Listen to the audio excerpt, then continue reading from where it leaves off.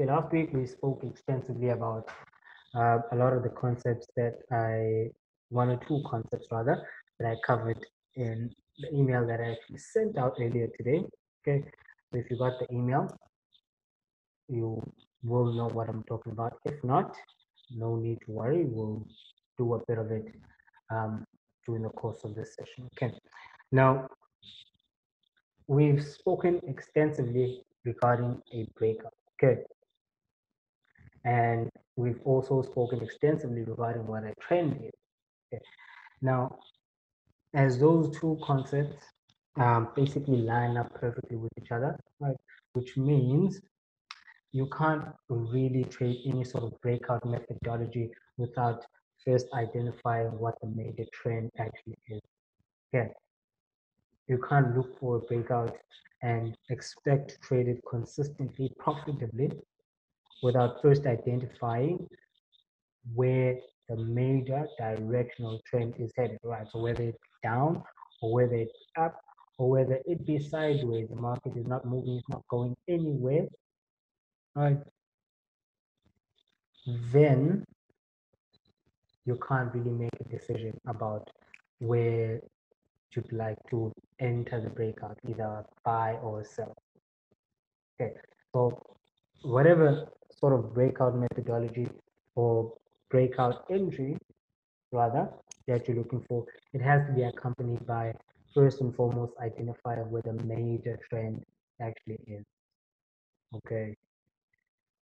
All right, so let me grab my spotlight tool so we can work with it.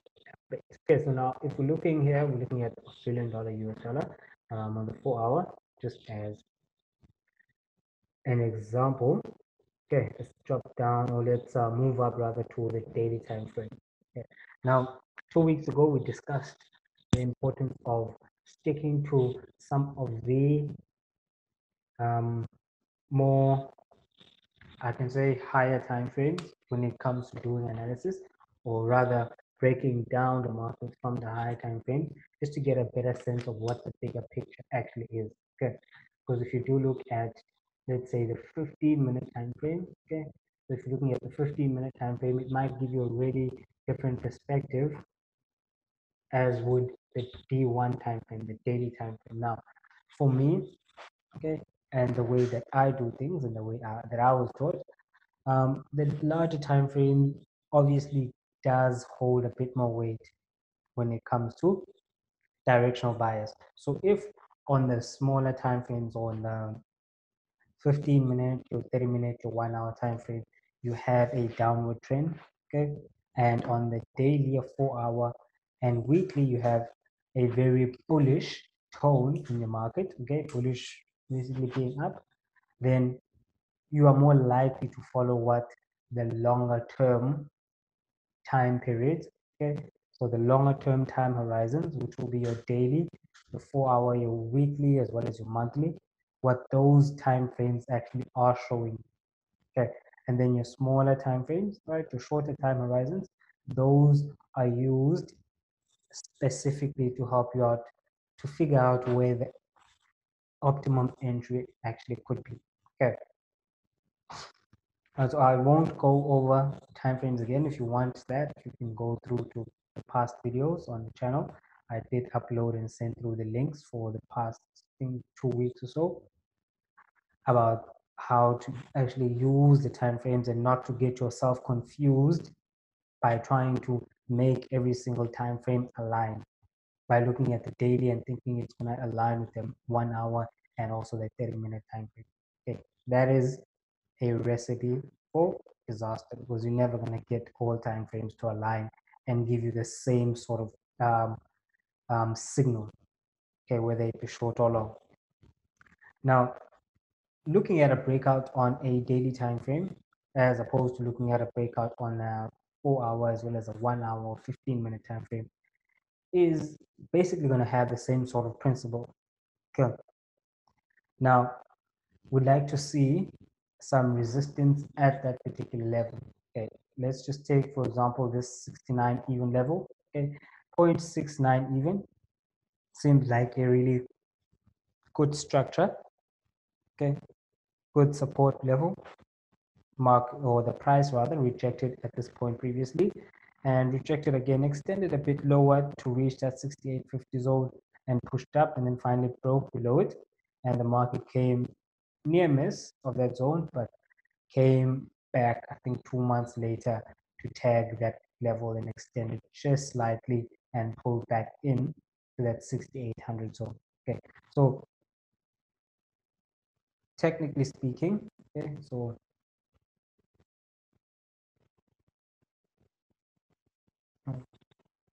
this is an area of interest. Okay, so when the market goes into that particular zone, that would be an area of interest. Now, as I've always said, if you're looking at a breakout scenario, right? Now the market, as you guys should know by now, because I repeat this so much, that the market in most cases, most of the time, it will be moving sideways. Okay. The market doesn't trend most of the time. The market moves sideways most of the time. Okay. If you don't believe me, you can do your own back testing and research on that, which is obviously what I'd prefer you guys to do. And you'll be able to see that the market doesn't go one direction most of the time. About 30% of the time, you might get a unidirectional swing, but about 70% of the time, the market will just be ranging sideways. Okay, as you can see here, there'll be no clear directional bias. So this entire month, okay, this is one full month, the market didn't have any particular directional bias, and it pushed up 1, 2, 3, 4, 5 days and moved sideways about 1, 2, 3, 4, 5, 6, 7 days, and then pushed down again 1, 2, 3 days, and then started to push sideways another 5 or 6 more days. So as you can see, the market will not particularly move in any singular direction, in any direction, make any unidirectional swing. However, it will range and move sideways due to the nature of breakout trade. Okay, now you can see by these spikes at the lower ends of the ranges that we do have a lot of false breakouts in markets, which is prevalent obviously because of the increase in people trading breakouts. Okay, all right, because the breakout is one of the most simple methodologies you can actually trade, right? So trading a breakout is very simple. Okay? You don't need to do tons and tons of tricky analysis and add all these fancy indicators that people like to add, right? It's very simple, and if done correctly, it can be incredibly profitable. Okay, so if you're looking at the market from that perspective, realizing that a large percentage of the time the market will be moving sideways. Let me just remove this. Okay, let me try to move that. Okay, so if we take it from that perspective, then we understand that there's going to be a lot of times where the market will give us an entry, okay, will give us some sort of an entry signal, and then not go in the direction that we intended it to go, okay, or we had hoped the market to go, which is why we wait for a signal to confirm the actual entry itself. Okay, now if you were trading a purely breakout sort of methodology, which was the lazy, extremely lazy way of trading a breakout, this would have been your sell area. Okay, because there is a swing low, right? There's also a swing low as well, and the market, you'd probably have a sell stop just below this area over here, and the market would have triggered that sell stop and headed in the opposite direction, which is what happens to a lot of traders, whether it be retail or institutional traders as well.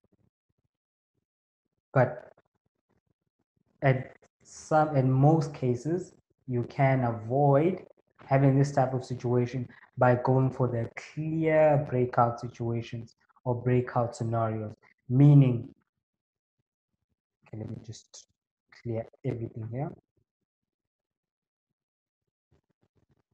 And let's use a smaller time frame because we just want to see.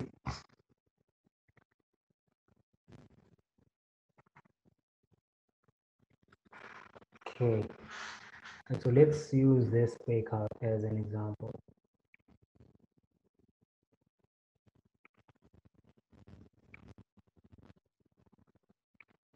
Right, so you have a previous support or resistance structure. Okay, let me grab my spotlight.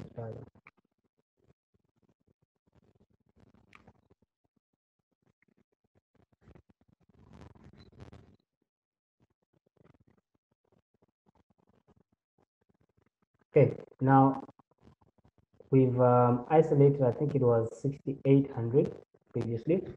So we have the 6,800, which was a previous resistance level. Okay, the price rejected aggressively previously at that level. Okay, so there is a possibility that the price will do more or less the same thing if the trend obviously lines up.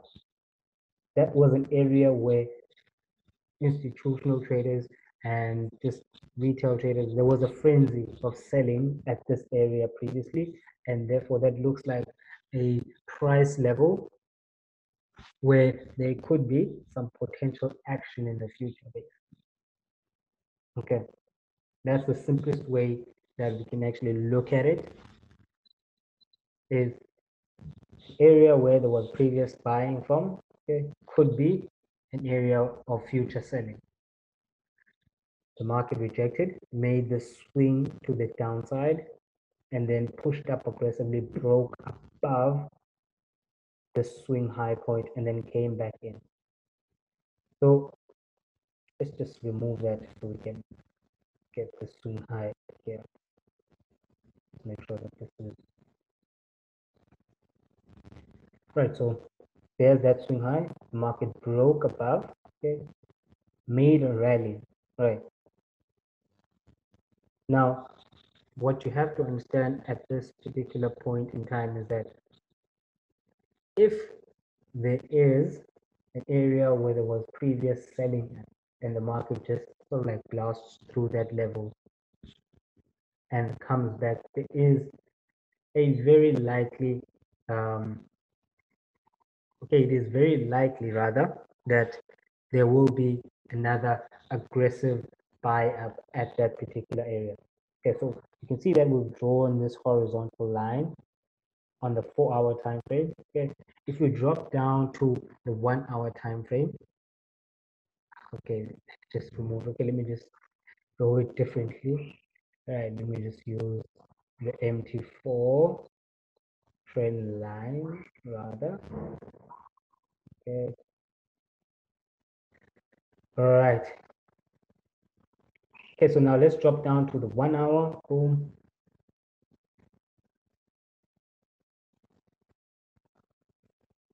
Okay, so there's the 1-hour. You can see that the price actually went through right in this area over here. But if we drop down to just one of the lower levels or the lower price level, we're more likely to actually see some sort of resistance at that area. Okay, so some sort of come get into the market is gonna be moving down at this point in time or at this area. Let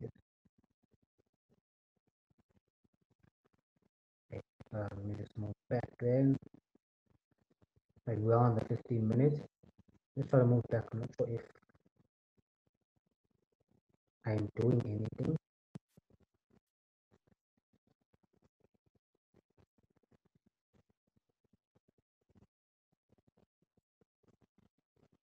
I can't seem to find this. Okay, there's my horizontal line, right? There's my yellow line.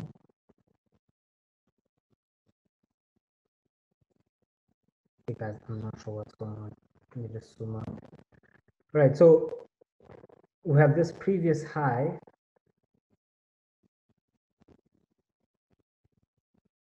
Let me just get 1 hour. You have this previous high, and the market broke above it very convincingly. Okay, but if you were to take a look on the lower time frame, okay, not sure why my MP4 just keeps going to the beginning. There we go. Right, so if you were to look a breakdown into the lower time frames, you'll see a bit of selling at that area. Okay, there's going to be some selling at that area. Sometimes there might be a candle that moves like this. Okay, you might even get 10, 15, 20 pips worth of drop to the downside, and then the market will break above aggressively and then come in to retest the area and then take off. Right. Now, what you have to understand is that there is an exchange of hands, right? There's an exchange of hands or contracts, whatever you want to call it, at every single price point. There's someone buying, there's someone selling. That's what you need to understand when it comes to how the market basically moves. Okay. The market doesn't move if no one is buying and no one is selling. Right. The market will be stagnant. There needs to be a buyer and there needs to be a seller at price point. So if there's a buyer and there's a seller, the market will move. And if there is an aggressive buyer at a particular price level that outweighs the selling, right, then the market or the price rather will actually move higher. So what this basically tells us, from this swing high point over here, this is a previous swing high level, okay, or swing high point, or whatever you want to call it. Most likely, there will be a rejection at this area. Okay. Now, the best or the most optimum area that you want to get into, or the best time you want to get into, is that first touch above that break of that swing higher or that swing low. You don't want to get into a market that has been doing this. Okay. You don't want the market that's been doing this. And then you just want to enter here at this point in time. You want something that's fresh, something that looks a bit like this. Right? It's not always going to be identical to this, but if it plays by these rules, then you have the actual advantage in that you're dictating when to get into the market and how you get into the market. Right? You're not letting the market pull you into trade. So the last thing you want to do is to let the market pull you into a trade by showing you this, and you're like, yeah, this, I saw this yesterday and it worked out, so I'm just going to try it and see if it's going to work today. That's the market pulling you into different types of trading systems and different types of strategies and all of that stuff. You just want to stick to one sort of methodology, make sure that works, and once you start being consistent there, then you can start branching out and adding on whatever you want to add on. But in the beginning, you want to keep the market simple, or you want to keep your trading very simple. Okay, I say this all the time. Anything you want to do when it comes to trading, you want to keep it very simple. So the more complex it is, the more time you're going to spend doing analysis, and the more time you're going to spend doing analysis, the more you're not going to want to do analysis, right? And probably the more you're going to miss out on opportunities, because I know people who used to sit for 12 hours, 10 hours a day doing analysis, or doing what they feel like is analysis, and the trade will still go in opposite direction, right? So you just want to keep your trading very simple, right? Make sure that the trades are very clear, concise. There's no gray areas. It's either a black or it's a white. So that's the whole focus. That's what we're going to be continuing with, right?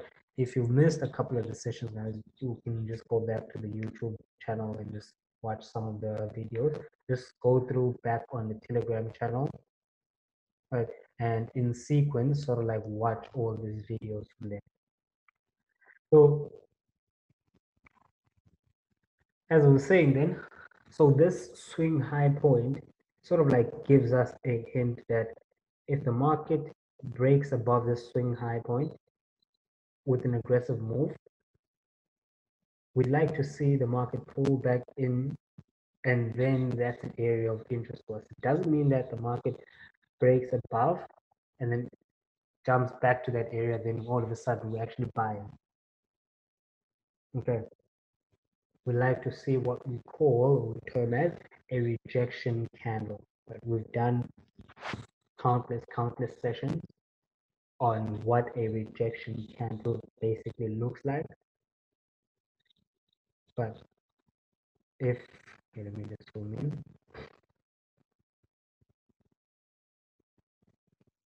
But in its basic form, a rejection candle will look something like this. Long wicks to the downside, right? And the body on the upside. Okay. Relatively very little or no wicks on the upper side or shadow. So it would be more evident on the 4-hour time frame as well. You can see that the market or the price dropped down, boom, the market keeps rejecting this price area over here. By that I mean it doesn't close below this yellow line that we actually highlighted. Now that is the market rejecting a price level, because if it does come in and close aggressively below that level, that means that the actual buying power that we anticipated at this area is not as strong as we thought it would be, and therefore it doesn't warrant us to consider this as a potential buy area. Okay. And in that case, sometimes you might just leave this market alone, or you might just highlight the next area and wait for the price to come in and reject around that area over there. Okay. Just making an example. This is a very bad one, but that's normally what you'd want to do, or what you'd want to see within the market. Okay. All right. Do you guys have any questions?